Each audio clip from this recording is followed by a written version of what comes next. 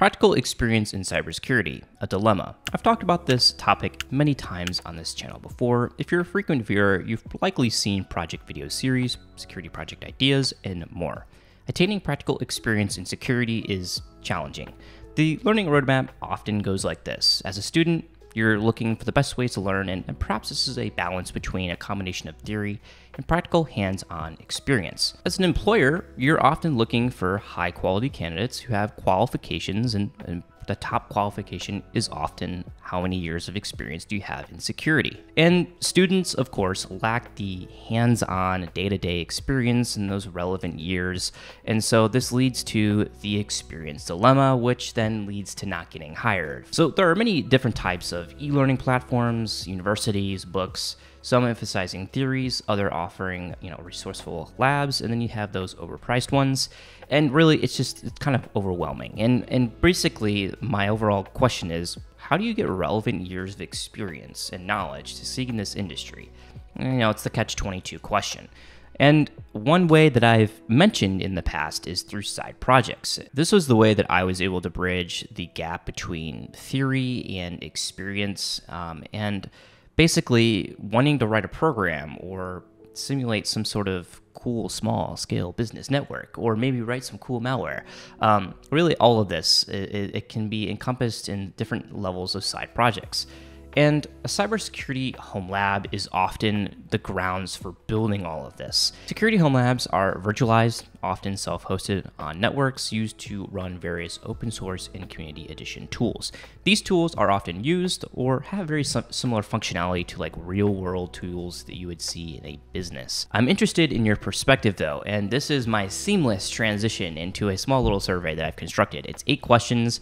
I want to see your perspective and viewpoint on practical experience in security and cybersecurity home labs and education. It's 8 small questions. You'll be entered into a $20 gift card plus a Debuda shirt, and this survey will serve as a guide for the resource that I'm currently building. Survey link will be in the description below, and it will be live for 30 days since the time of this posting of this video. So yeah, you've seen me talk about cybersecurity home labs often, and to serve as an example of somebody who's perhaps done it better than me, I am joined by Nathaniel, who is a student and security professional. He has built and morphed his own really unique and cool security home lab. We've been talking through email, and I really want to overview what he's done, why it's worked, and where he's going. So let's transition over to Nathaniel and overview this really cool security lab that he's built. So Nathaniel, tell me about yourself. What are your interests in security, and what were some of the challenges that you encountered when you first started in security? Hey Grant, first of all, thank you for having me. I love your content that you put out there. Coming to the question, with respect to security, now with insecurity, I find that a lot of us are going directly into the offensive side, and me included. I did come from that background where I wanted to go pure offensive, but in my current role, I am something between the offensive and defensive, what people would normally call a purple team. So I do the offensive attacks, but I also defend from them. And that gives a very good, unique combination wherein security is like always a rat and mouse game, a cat and mouse game. Sometimes the defenders are ahead, sometimes the attackers are ahead. But when you have an idea of both, I feel it gives a very unique edge. I work in a company called Rudra Cybersecurity as a purple teamer. And the idea of building labs and building environments and breaking into them after that is where I learned a lot of unique skills. What are some ways of a cybersecurity home lab that's helped you bridge the gap between theory and experience? I have a home lab which I can replicate an environment, even at a miniature scale, extremely fast, that tends or helps me to validate an idea or validate a concept. So the idea of having a home lab is not only for the sake of learning what already exists out there, but also testing maybe different methodologies, as well as going deeper into concepts which a lot of people don't go into. Would you mind showing us how you implemented your idea of cybersecurity home lab, just kind of overviewing what your thought process is? Sure, Grant. So what I have here is an Active Directory environment that I was setting up more from the sake of setting up from an operations point of view. So if a engineers coming, and I'm not talking about a cybersecurity engineer, I'm talking about a general engineer is coming and setting up an Active Directory. What does he see? What does he go through? What are the options and security features as well as general functionality that he gets? So when I understand how something is set up, then I'll be able to break into it. And that's the idea behind anything in security, right? It's understanding how things work at its core, and then you can go and break into it.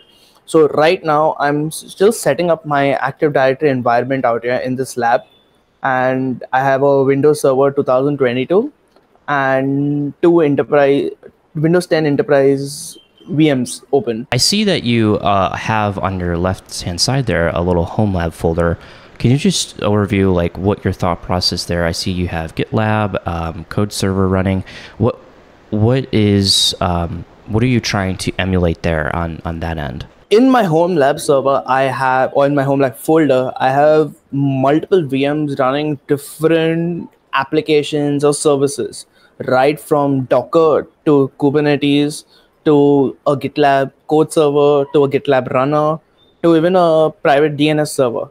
The idea being that I'll be able to replicate any environment or situation that would normally exist in an enterprise. So how are you hosting all of this? I see you have VMware Workstation.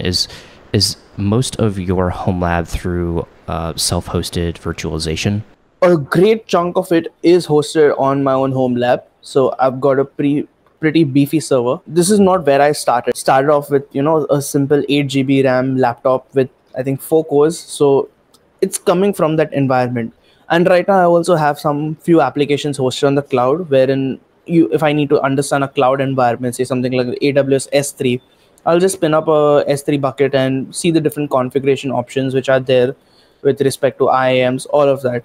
So the primary purpose being me having the ability to play with these applications and environments and understand at its core of what can I do as an attacker and what can I do as a defender. So Nathaniel, what do you recommend for those who are confused on where to start with side projects and the whole idea of Cybersecurity Homelab? I'll suggest take on the problems that you have in your daily life.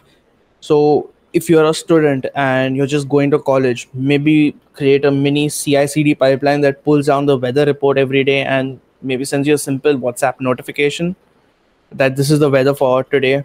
Or you want to learn Active Directory, set up a mini Active Directory environment. In fact, spin up maybe a web server as well. So you'll understand how these servers and services work. In addition to that, if you're already building a CI/CD pipeline, take it one step forward, make it into a DevSecOps environment. So something that I was working on when I was in college was having my notes in Markdown and get converted and pushed into GitHub. Yeah, so basically, when it comes to Security Homelabs, I do think that it's good just to start really small. Like you had mentioned, just setting up one Active Directory Windows 2022 server, for example, right? It doesn't have to be anything super complex. What you had shown us before, it kind of emulates that mini enterprise like you had mentioned. So, just starting small, starting with maybe that one problem, like you said, is a great recommendation. All right, so Nathaniel, is there any recommendations on the specific resources for those who want to build HomeLab, whether that's, e-learning resources or hardware requirements? It could be anything. I'll first start off saying, go to YouTube.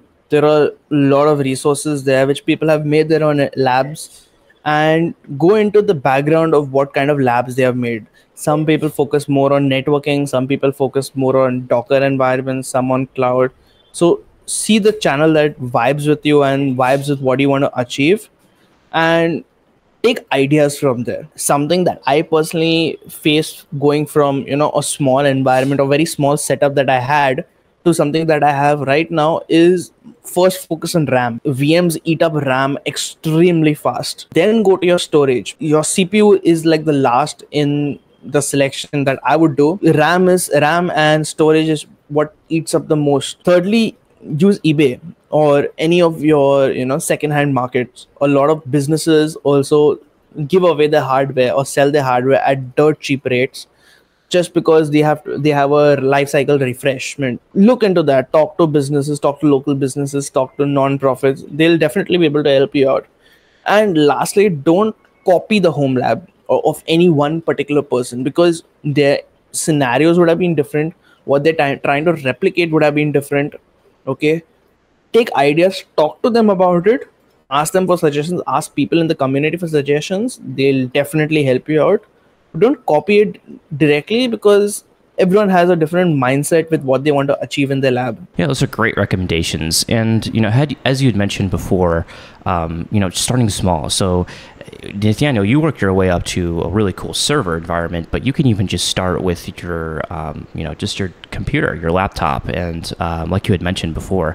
So, those are great recommendations. I definitely need to look into eBay myself and try to pick up a dirt cheap enterprise server, like you said. Exactly, Grant. I mean, I started off with I think 4-core laptop with 8 GB RAM running Windows, and I needed Windows when I was in college, so I had to do with what I had, and then gradually you scale up. But these small things is where you learn how to optimize on resources as well as take care of the resources you already have. When I say take care, is also your OS, your VMs, everything. So it Absolutely. definitely helps starting small. Absolutely. Those are great recommendations. So thank you, Nathaniel, for joining us today. I appreciate you reviewing your environment and just giving us some tips to get started. If viewers are interested in reaching out to you personally for any additional questions, is there an email or is there anything that any social media handle that they can reach out to you? Yeah, I do blog a lot. So I'm starting to put out a lot of blogs. So you can reach me out. You can look at my blogs out there, as well as LinkedIn. Yeah, sounds good. I will make sure to link that in the description below. Thanks to Nathaniel for sharing his insight into Cybersecurity Homelabs. There's a lot of different ways to implement Security Homelabs, and Nathaniel's is just one example of the many endless ways that you can implement practical experience in security. So like I said, if you're interested in sharing your perspective, feel free to take that survey. And, until the next time, you know what it is. Have a good day.